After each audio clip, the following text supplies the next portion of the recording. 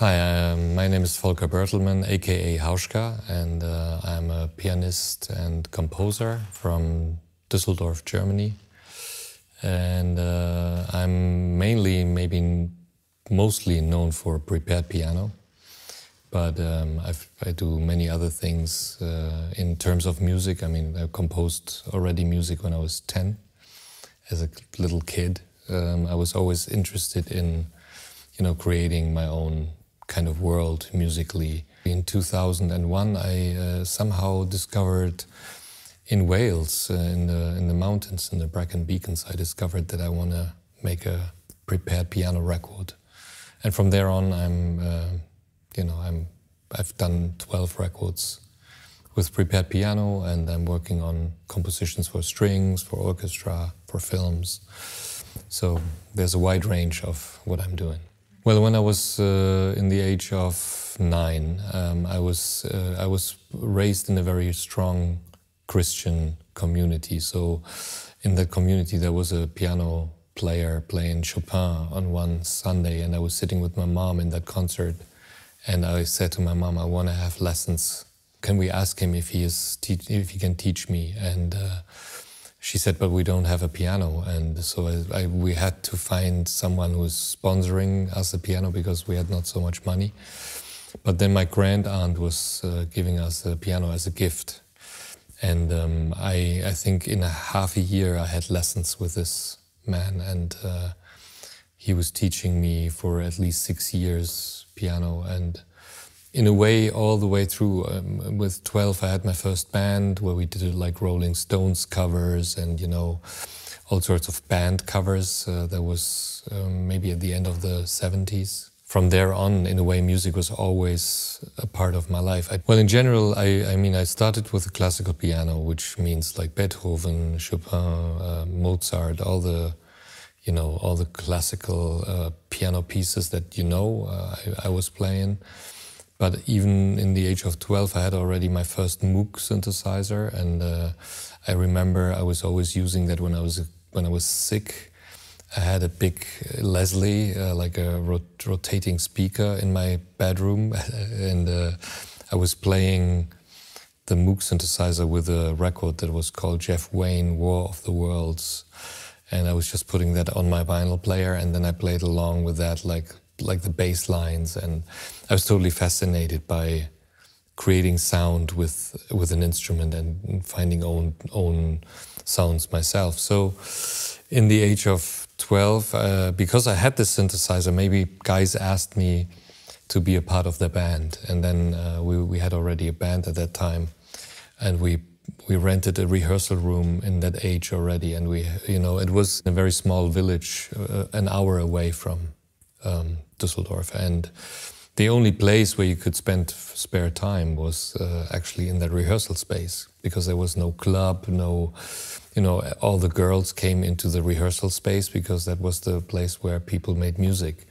So in a way, for us as the band, it was of course wonderful. We had everything there that we wanted at that time, music and girls. That was, with 14, maybe everything you wish for.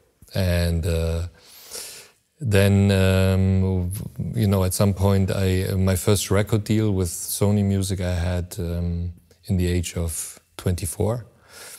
And that was actually also a funny thing, because my cousin and me, we decided one day, he was born in Richmond, Virginia, and we met by accident in Düsseldorf on the streets.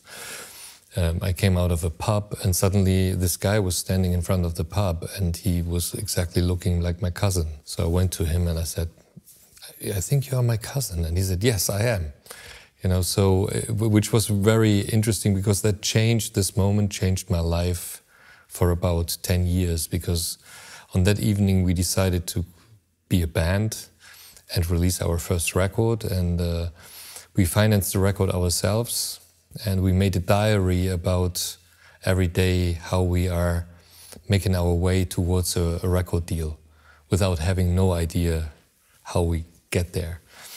But and I think until now I have the feeling that wishes, in a way, they have to establish before they become true. So you have to actually, even though you think it's unrealistic, you have to think of them and you have to actually work towards them. And then suddenly we had one concert at a music fair in Cologne, and we got the record deal with Sony Music. We did just one gig.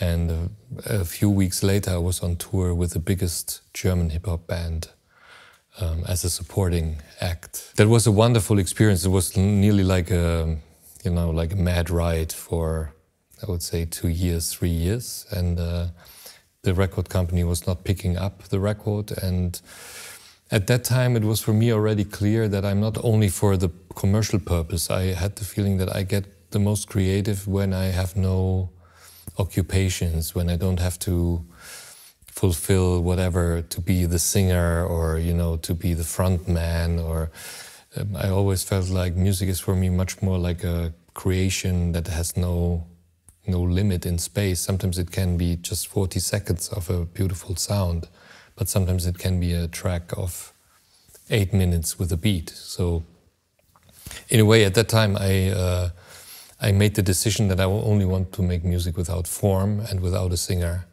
Hauschka was always a name for me to be, in a way, a band that has no gender, in a way where you don't know what it is, because I felt like it's nice to be, to have some unexpected experience.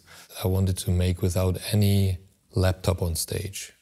And then I found out that preparations are my option to do that. And but the journey to there was through pop music, writing songs, working with singers, producing records. So I went through all these little steps of creation. And now when I'm doing film music, I can actually, work on all of it. I mean, when they want a song, I can write a song. When there is, string arrangements, I can write string arrangements. When I need piano, I can play piano. So in a way, the film music is in a way asking for everything. And that's why I like the approach of film music very much. I remember I was recording in Wales in the Brecon Beacons record with a band called Music AM. We also only made music in the mornings. That's why it's called Music AM. And we wrote that, from 6 to 9. And the mood of music in that time is totally different than writing at night.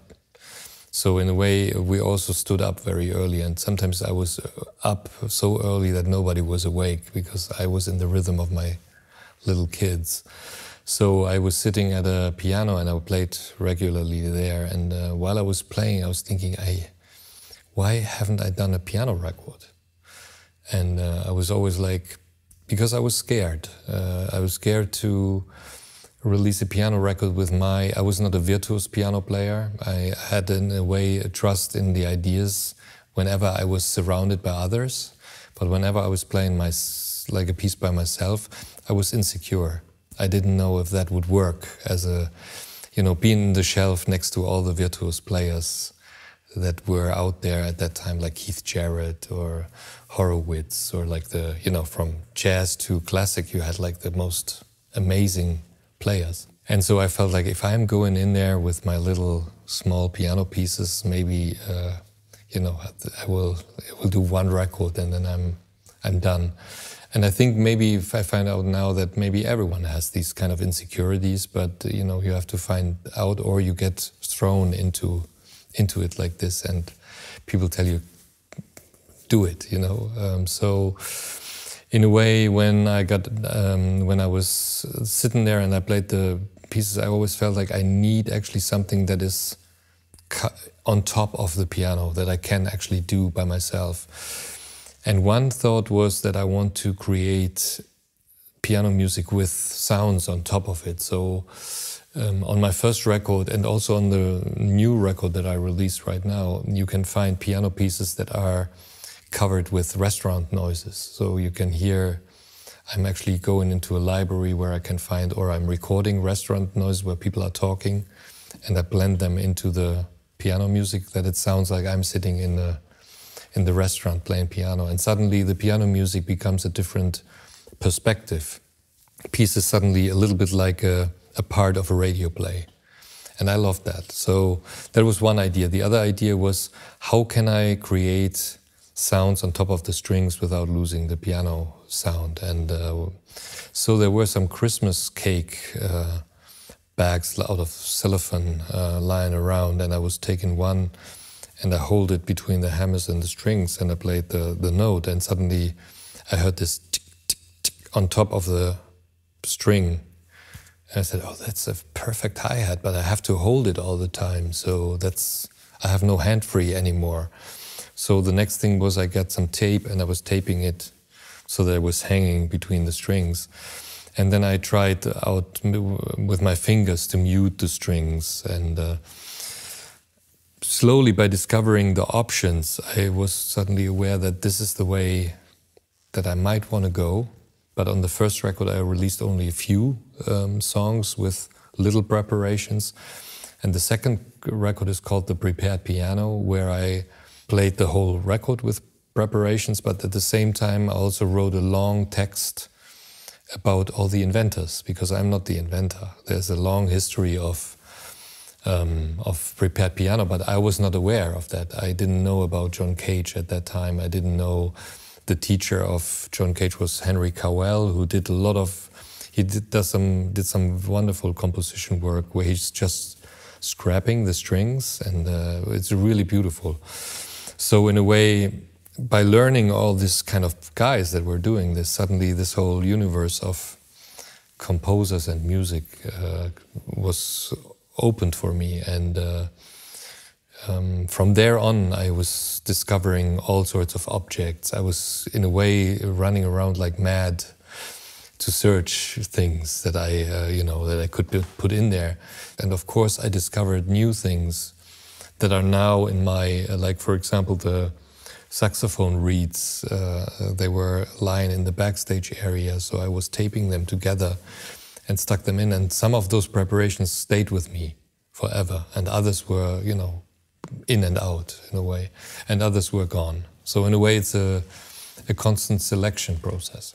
In a way the randomness sometimes triggers my intention to work in a certain direction, and sometimes the intention actually starts to help the randomness to take place. And I think in the idealist case, these elements are constantly switching between intention, and then you have space for randomness, and you break free in a way with what you have, and then you actually calm yourself down and you say, whoa, not too much, or, breathe.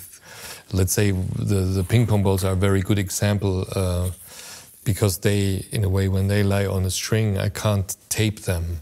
I had the ideas of putting a rope on every ping pong ball, and so that when they jump, I can actually keep them somewhere in an area of where they are, because otherwise they just, they go everywhere. But at the same time, when they are in the center and they all jump over here at some point, and when I'm playing, suddenly I realize, oh, there's no ping pong balls, but the ping pong balls are definitely a sound of what I'm playing.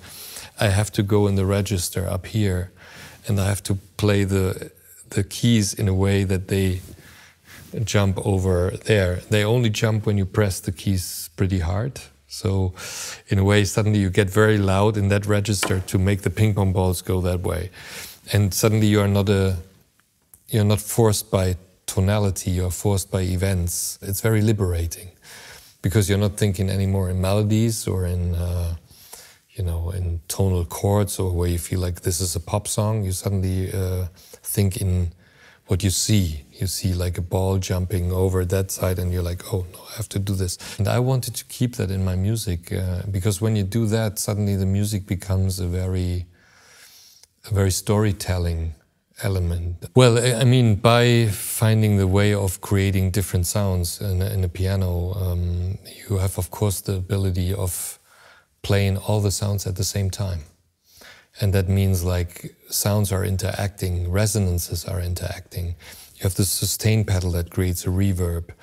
I'm using whatever. If I want to have a very constant note, I'm using, for example, this, like these cymbals or the tambourine, just to get a kind of steady rattling on top of the strings. And what happens then is that you suddenly think, when you close your eyes and you get detached from seeing me, you suddenly think, what is this? What is this sound? Where is that instrument coming from? And at some point you are getting used to it so much that you really, you know, get attracted. Well, I mean, I started, I'm not sure how many scores I've done now since, you know, I did my first film. But it's definitely quite way over 10 that I've done. And I think the main door opener at some point was, of course, the film Lion that I did with Dustin O'Halloran, a very good friend of mine, where coincidentally it happened that the director was asking the two of us if we could work together on a movie. And interestingly enough, at that time we had, you know, friends of ours that were were starting to work in films even earlier. I mean, Dustin was already working longer than me on movies. And Lion was, in a way, for me, the first film where I felt, you know, very strongly about continuing making film music. And in Lion, I was, you know, the director asked me, especially for the first half that is taking place in India with a little boy, because he felt like maybe my music is pretty, not wild, but there is some, you know, claustrophobic element in there, and there's some darkness as well. And, you know, that the boy got lost in a train is pretty, you know, I mean, you start crying straight away when you see this boy. And you know that he is alone in a train driving 1,800 kilometers locked up in a train. It's like the most horrible picture you can imagine. And so in that whole first half, there's a lot of prepared piano, but at the same time, Dustin and me, we found out that we're not meant to be only for one part, that we want to mix up everything. But specifically in the first cues where the boy gets lost, there are a couple of cues that are specifically made with prepared piano. And in a way, what was interesting with that was that I was playing, and we both were playing the whole score to picture. So we were handcrafting every cue. And the difficulty with that is that when you handcraft a cue and you get notes, you have to go back and record the whole thing again. Because when the director says, I don't like the pace here in that area, you have to go back and you have to practice, and then you say, oh, maybe that's the right tempo, and then you record. With MIDI, it's much easier because you just, you know, you press the button with tempo and you just take the tempo down, you know. At the same time, I found out that the push and the pull in those scores is it's very helpful that you have your own tempo and that the click is not directing you, but that you actually start to breathe and go in and out of the scene in a way. And by that, you attach much more to the picture. From there on, I more and more was doing that I took the click away. And you know what is interesting about all these different film projects is that there's always a way of, always the communication is differently. And you know, as we all know, when we're having one word, let's say claustrophobic, that means for some person like soundless, and for another person it means like the biggest bass ever.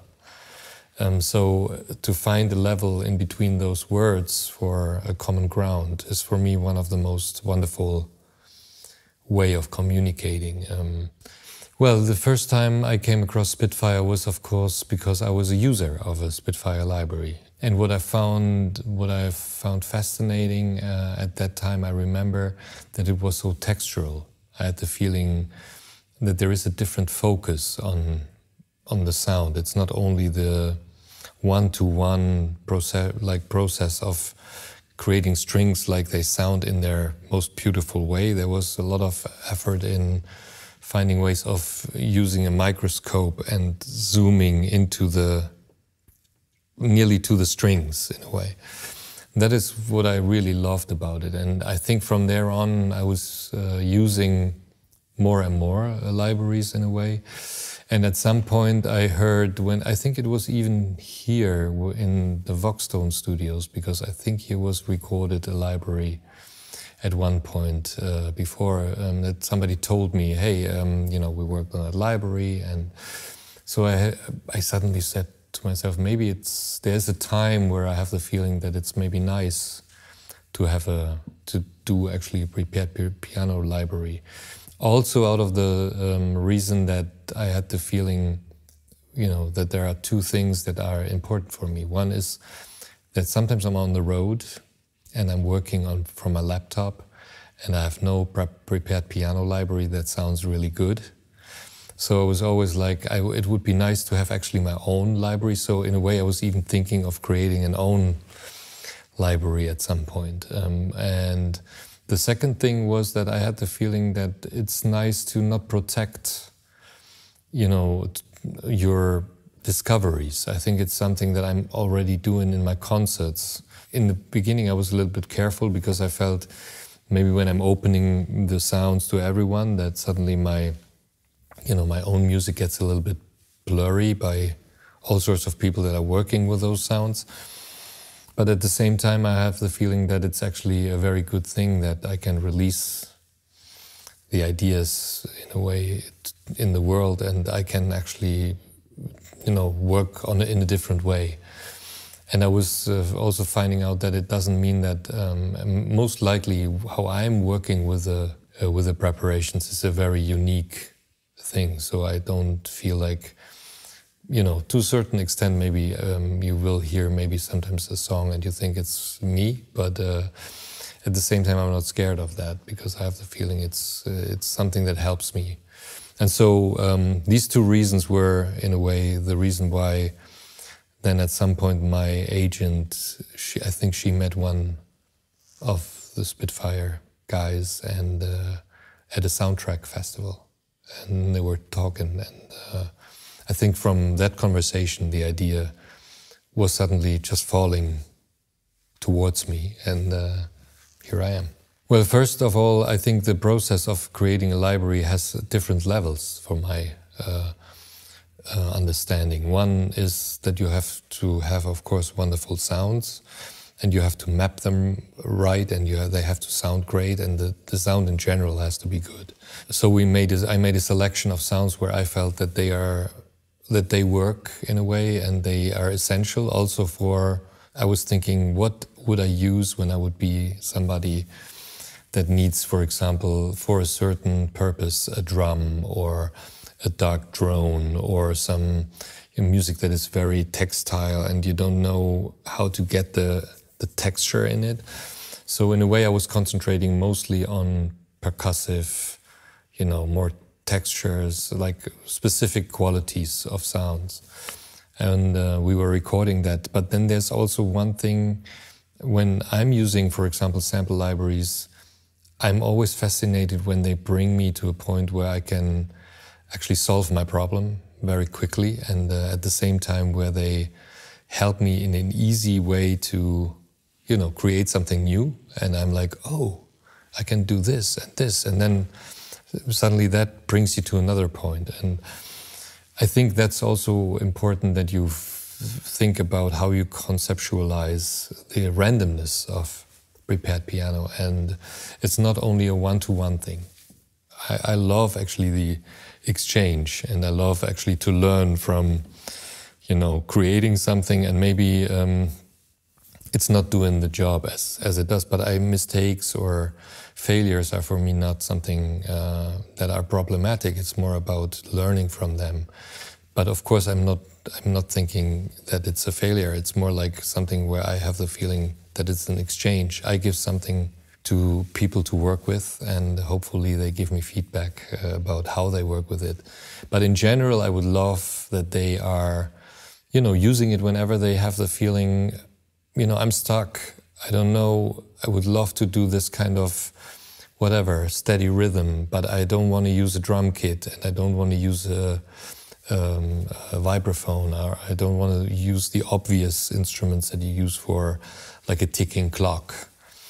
What can I use? Oh, I would love to, maybe this in Volker's library there's a sound, and you open it up and you find the sound. That would be, for example, ideal.